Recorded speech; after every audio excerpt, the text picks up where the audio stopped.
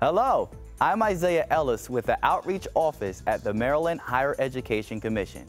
Welcome to Mdcaps, Maryland College Aid Processing System video, where you will learn how to set up an account to get your money. Mdcaps is the financial aid system that allows the Maryland Higher Education Commission to process state scholarship applications and allocate funds. To use the financial aid system, you must create an Mdcaps account by creating a student login profile. To create the profile, go to the website listed at the bottom of the screen. After creating the profile, you will receive an activation link to the email address included on the profile. Now, click on the link in the email and you will have an Mdcaps account.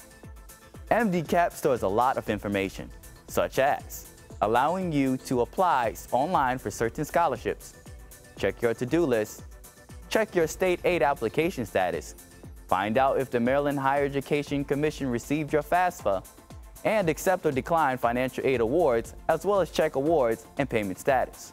If your email address or mailing address changes, remember to update your information through Mdcaps so the Maryland Higher Education Commission can notify you of updates and awards. Mdcaps offers a lot.